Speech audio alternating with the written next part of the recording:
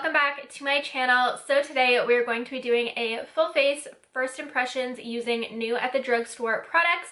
I went to both Shoppers and Walmart the past few days to see what is new, and I found a bunch of new goodies to test and try out and let you guys know what I think of them. So if you're interested in seeing my thoughts on some new drugstore stuff and seeing the look that I'm going to come up with, then just keep on watching. The first new product that we have to test out is from Hard Candy. I picked up two products that are new from the brand. This is the Glosstopia Ultimate Lip Shine with hyaluronic acid. So this is just a tinted lip oil. I have tried their regular Glosstopia formula before and it's a really nice gloss. So they had, I believe, 4 shades of these. There was like a cherry, a darker pink, this shade, and then a green peppermint. So I decided to go for this one. This is called 1950 Coco Rush, and all of the different lip oils are coconut scented. Has a really nice scent to it. I guess it is coconut, kind of like vanilla, sugary coconut. I just love a lip oil with a tint. I get super dry lips and I love wearing stuff like this under my mask. I have so many lip oils and I like trying new ones, so I'm shook at how good that feels. It feels a little bit of a thicker, hydrating consistency than your typical lip oil. My lips were so dry before I put that on. Feels really nice and smooth. I might have to go and get like the cherry one. Next up, we have a product that I didn't even see on Trendmood or anything. I just saw a display for it in Shoppers and I was very shook because usually I'm very much on top of the new drugstore releases. I like to pick stuff up and review them for you guys, and I didn't know this one was coming. So this is the Revlon Rose Glow Face Gloss. It is said to luminize and hydrate, and it is made with 80% water. Multi-use face gloss instantly illuminates and hydrates, refreshing feel. Wear alone or under for smooth, luminous skin, or layer for an extra luminous glow. Universal iridescent shade complements all skin tones. So I thought that a drugstore doing a face gloss was super cool. You can use this on its own without makeup, under makeup as a type of primer, or on top of makeup to give like a really nice, pretty glossy finish on the cheekbones or wherever you want to look hydrated, glossy, shiny. So I was very intrigued by this. So this is a continuation of their Rose Glow line. I do already own the Rose Glow Hydrating and Illuminating Primer, so I figured we would use these together today. But this is obviously one that I've had in my collection. I don't love it. I'm not crazy about it. I never really reach for it, to be honest. I feel like the Glow Bomb is more like in my wheelhouse, something that I would enjoy and reach for more. And they do have a setting spray in the same line as well, but the products were very expensive for what they were. I believe this was like $18 or $19 at Shoppers in Canada, which is pretty crazy. And the setting spray was around $20. I have so many setting sprays, both drugstore and high-end, and I feel like they all generally do the same thing. I have some that I love, but generally they all do the same thing. So I didn't pick up the spray, but in case you're curious and you like a good hydrating spray, you can pick that up. So I'm gonna go ahead and first go in with the Rose Glow Hydrating and Illuminating Primer because this technically isn't a primer.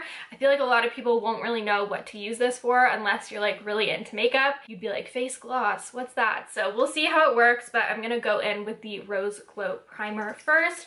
You gotta shake this one up a little bit because I find that it separates a little in the bottle, and it does have little beads in it, which I really don't like. I just don't like the feeling on my skin. The beads just burst and add like extra hydration and glow, I think, but I rather just not have the beads. I just think it's like a weird sensation on the skin. And it is a dropper bottle, but for being more sanitary, I'm just gonna apply it on my fingers directly and work it into the skin. And I have already gone ahead and cleansed and moisturized with my Honey Pharmacy Ceramide Moisturizer that I've been loving. And I'm using a decent amount of this because you guys know me, I have very dry skin and I like a really glossy, healthy glow. So this is how the skin looks just with the Rose Glow. It's definitely not the most like crazy illuminating primer from the drugstore. I have ones that I definitely prefer. I would say it gives more hydration than it gives illumination. So that is good to use in combination with the face gloss. So I haven't even opened this yet. I was really excited to see this, as I said, especially because products at the drugstore rarely shock me. I usually am waiting months and months after I see a product on Trendmood for it to actually show up in my local Canadian drugstores. Like I know Physicians Formula is coming out with a lot of new stuff, and e.l.f. we won't get those in Canada for like months and months and months. So I was very excited to see this in stores.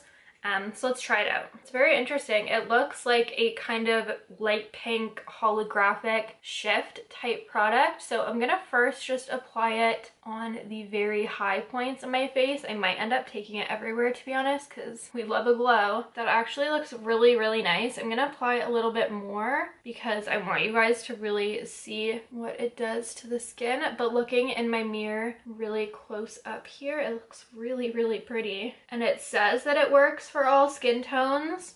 But I'd be curious just because it does have more of like a pink duochrome cool tone to it. I'd be curious how it looks on deeper skin. Feels really, really nice. All right, I applied a ton to the nose.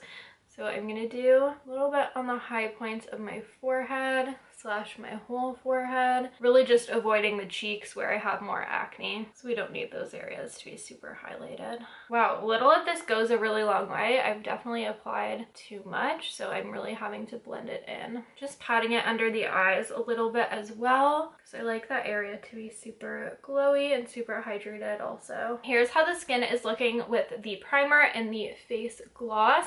I really, really like this. It's very cooling on the face. Like I can feel almost like a tingling sensation. I think just because it's really cold in my room perhaps, but it feels really nice and refreshing on the skin. It gives such a gorgeous glow. And I think that a face gloss is a cool product to bring to the drugstore, especially the fact that we're seeing it from Revlon first.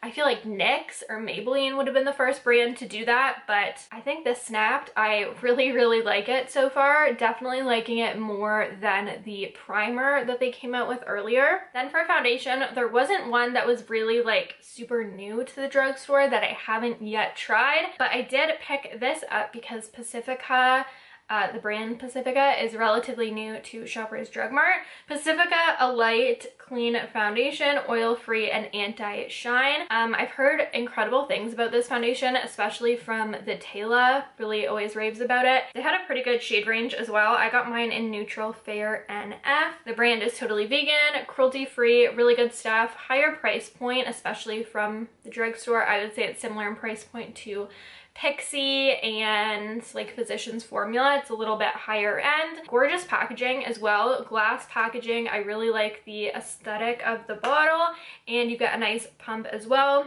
You get 0.90 fluid ounces, so it is a little bit under that standard 1 fluid ounce. Oh, so it is a little bit of a thicker consistency. Not super runny, but not super thick either. It's like kind of holding its spot, dripping a tiny bit on the sponge, but it's not super runny. That's usually the consistency that I like. So let's go in with this. Skin's feeling super tacky and perfectly prepped. I really like that. We know, I like the face gloss. Okay, let's put this on the skin. Ooh, that looks light. This is the lightest shade, but usually I am the lightest neutral or the lightest warm, but we can definitely bronze up. That's really light. Should have really checked what shade Taylor Wynn uses, the Tayla, because she's usually the same shade as me in most foundations. Definitely used a lot of product, but we'll blend it all out. It's gonna be okay. Me telling myself. Very shook at how light that is. It doesn't look that light. Can you see? It looks much darker in here. It looks much darker, more yellow, at least by like 2 shades. Really, really light on the face. So definitely, not size up, but definitely go darker in this foundation. If you're interested in it, I'd say at least a shade darker. Because that's real light for me. In terms of the coverage, definitely gave good coverage. Not as good coverage as like my Charlotte Airbrush Flawless or my Maybelline Superstay, but really nice coverage. I am a little surprised at how dry my skin looks with this on, especially because I did go in with moisturizer before filming, and then I did go in with like 2 hydrating glowy primers. So I am looking drier than I would hope with doing all that prepping. My skin's been really irritated, I think, from wearing the mask and spraying so much alcohol around myself at work. My skin's been especially dry and irritated and red and itchy.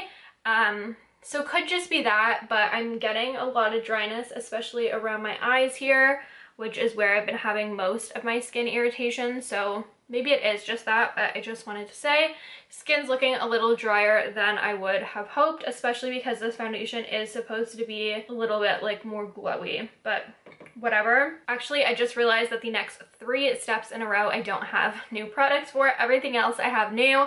So I'm gonna go in with these 2 concealers. For powder, I'm going to go in with my One Size Ultimate Setting Powder.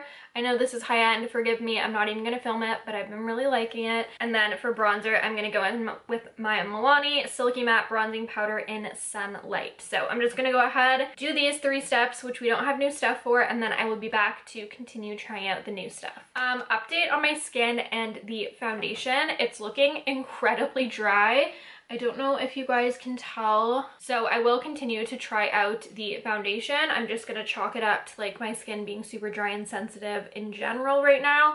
And I'll keep using it and let you guys know what I think of that. But now we are ready to go in with blush and highlight and liven up this base a little bit. So I picked up another new product from Hard Candy. I've heard about this on Makeup by Jazz's channel, and then I believe one other.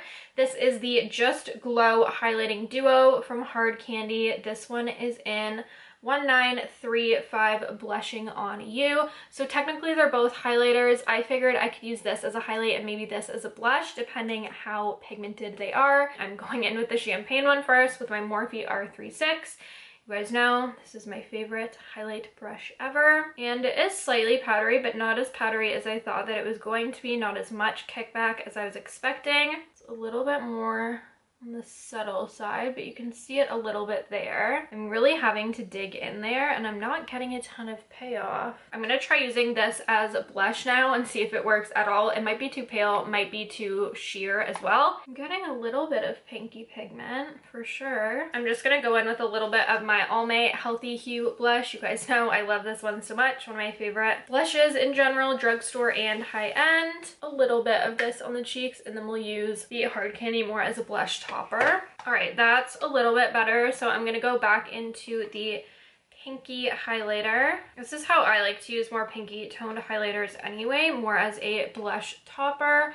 I just don't like a super pink highlight on me on my cheekbones, but as a blush topper, this one's actually really pretty. All right, so I like the blush topper as a blush topper, not as a highlight, and I'm not a fan of the highlight, to be honest. It's just more of like a glitter than it is a subtle highlight, and it's just not, I'm not obsessed with it. I can't describe what I do and don't like about it, but I'm just not loving it. But I do like the blush. Very pretty, nice flush. I always go hard with the blush, so that is personal preference as well. All right, now we're ready to go in with the eyes, and I'm going to keep it pretty simple. I picked up the new Maybelline Color Strike Cream to Powder eyeshadow pens. I've seen these and like wasn't super excited about them at first, but especially the pink color I was kind of curious about, so I decided to go ahead and finally pick them up. I haven't even watched anyone's review on these. They might be awful, but I figured we could try them out. We have 20 Charm, which is the matte finish pink, and the number 50 Hustle, which is like a gold metallic. These are super pretty. My hopes like weren't high, and I kind of passed over them a few times and then decided it was worth a go. So I'm gonna try out the Hustle shade all over my lid. I don't even think you really need a brush to do this. You can probably just use your finger to pat out the edges. It's actually a really pretty color. It's more of like a gold taupe khaki than a true gold, which I really like. Super easy. You could probably use a brush to apply this if you wanted to, but it's so easy just to use this applicator. I think that's a super easy, cool product for someone who doesn't want to spend too much time on eyeshadow and just wants like a super easy product to use. You don't even need a brush. You don't even need to messy up your fingers if you don't want to.